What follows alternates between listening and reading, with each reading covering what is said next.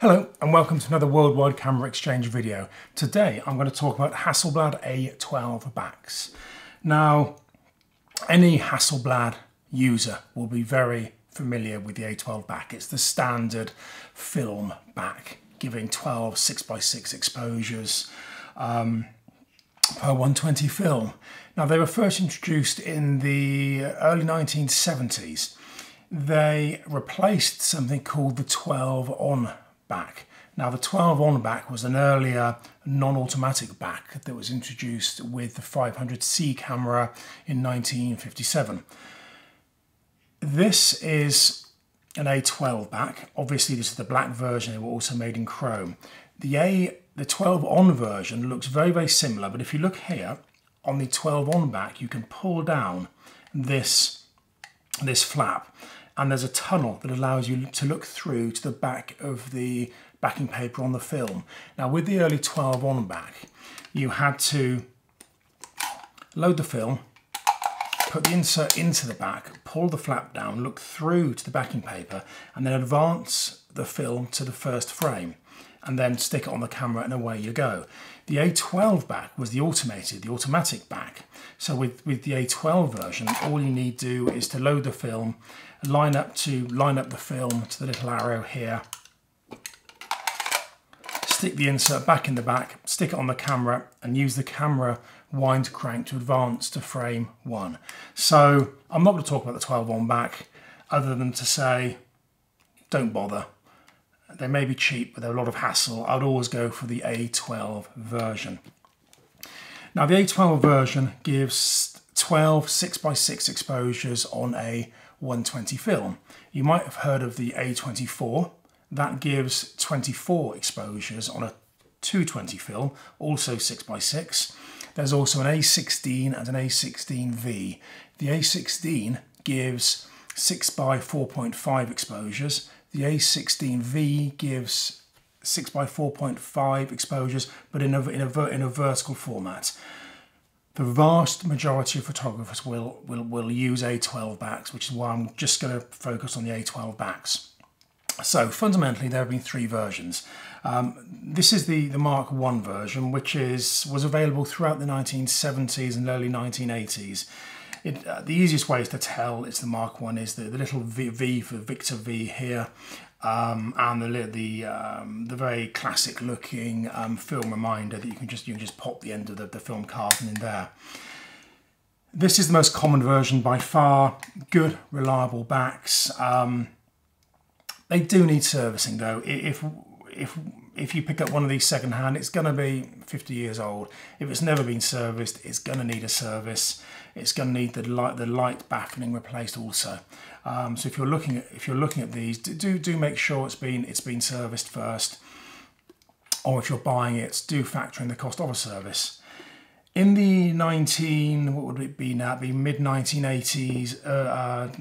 1980s, the newer version, the Mark II, was introduced. This is the Mark II version. It's got a slightly more updated film reminder on the back with this one at the end of the card, and just slides in there. And it's got a 12 on the top there. Now, if you can afford to pay the extra, this is probably the version to go for. It's quite a bit younger, and generally, because they're younger, they are more reliable. But even with these, I would say check to see if it's been serviced. Moving on further, in the mid to late 1990s, they introduced the Mark III version. Now, this is the Mark III version. Lots of people don't like it because it's got this big, ugly plastic thing on the back. This is the dark slide holder. So when you take the dark slide out with this version, you can then slide it in to store it, which is actually a good feature.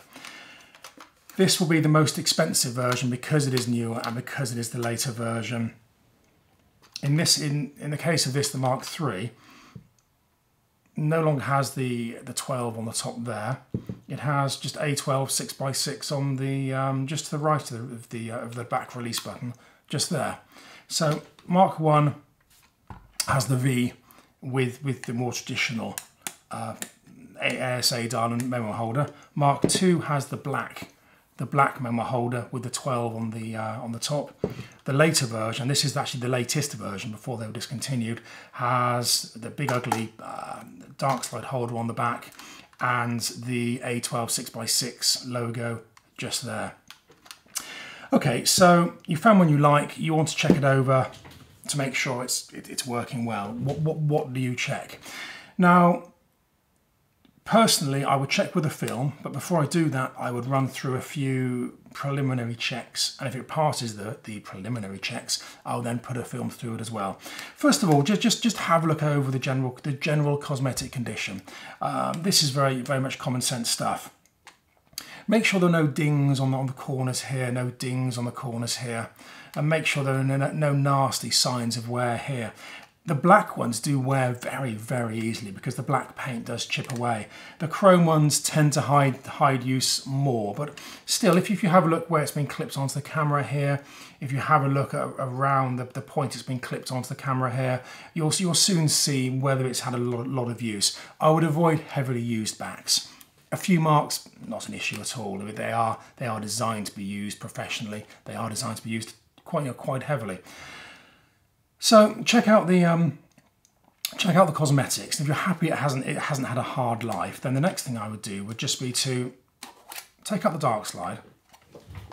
Now just have a look around here. If the light baffling inside is beginning to deteriorate, the first place it'll show is where the dark slide pushes in and pulls out. The dark slide starts to push, where it pushes through the light baffling, it starts to push the light baffling through and it becomes visible, particularly down here. It's on these backs, it's a rope, and that rope begins to disintegrate, and it begins to push through. So if you see any rope or cord at any point around there, then the light baffling will need to be replaced. Next thing I would do would be just to take the insert out. Now just check that the last three digits here match the last three digits, where is it? The last three digits here. When these leave the factory, the insert is matched with the back. Now, if they're not matched, it's not the end of the world, but I would most definitely put a test film through to make sure that the frame spacing is consistent. It's not the end of the world, but I wouldn't expect to pay as much where the backs aren't matched. If a dealer is asking top dollar, he shouldn't be asking top dollar for an unmatched back. You would always get a discount. With the insert removed, again, just look at the amount of wear on the inside here. Look at the amount of wear across here and all around here, where it's been inserted into the back and taken out of the back. If they've had a lot of use, again, you'll spot it quite easily there, and if they've had a lot of use, best avoid it. And this one is actually very clean, remarkably clean for a back that dates back 40 odd years. But again, at these points here and down here, you'll see if they've been used a lot.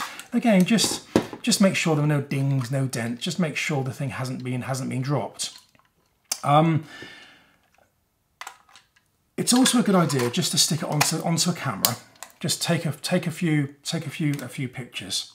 Take it off the camera and just check the frame counter. When it comes off, that will say 3, 4, 5, whatever. Just open it up and make sure that springs back to 0. If it doesn't spring back to 0, that's a sign that the mechanism is getting very sleepy and it really needs to be serviced. So just run through those quick checks. A lot of it is just common sense. Make sure it matches. Make sure the frame counter works. What I would then do is put a film through the back. Take your time. Make sure you load it properly. Make sure you use it outside, because with a film there are two things to really check. First of all, check the frames aren't overlapping. You won't know that till you get the film back. But you're also checking to make sure the back is light tight. Now these are early 1970s backs. It's quite common to have light leaks. This Mark II version, which is a bit younger, you'll come across them occasionally, but a lot less, because they are fundamentally all very well built. The later Mark III version with the dark slide holder, you're unlikely to have light leaks, but I'd still check it just in case. Even these are 20 odd years old. So load of film, take it outside, try to take it outside in the sunshine, and just run a film through. Leave it in the sun as much as you can. So if it is leaking light, you definitely will see. We will see flare on the film when it comes back. So take it out, take a few test films, take a few test exposures rather, run the film through the camera, make sure it loads, make sure it winds on once you've finished. When you're back indoors again, take the film out, make sure obviously it has run through. I've come across a case once where the film just didn't run through, but that was quite unusual. Make sure it's run through and send it off to get developed. When it comes back, do check the spacing between the exposures. They're never bang on, but you should have 12 exposures, and they should be evenly spaced. If there's a little bit of irregularity between the frames, that's not so much of an issue. But you don't want the frames touching. You definitely don't want the frames actually overlapping. If you see that, then you most definitely need to get the back serviced.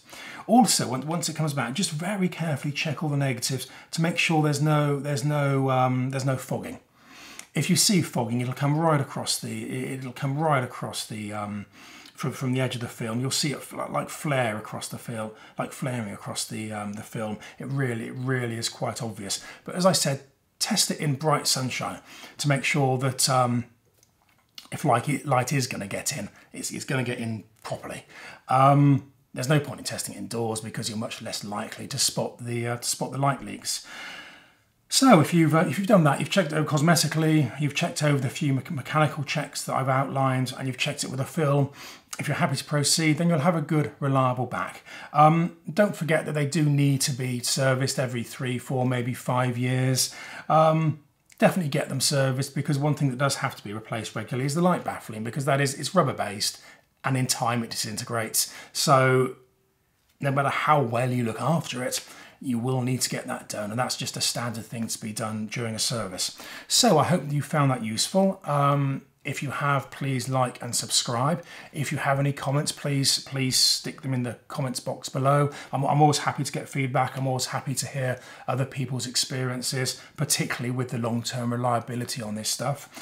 So I hope that's useful, and I hope to see you again soon. Thank you. Bye-bye.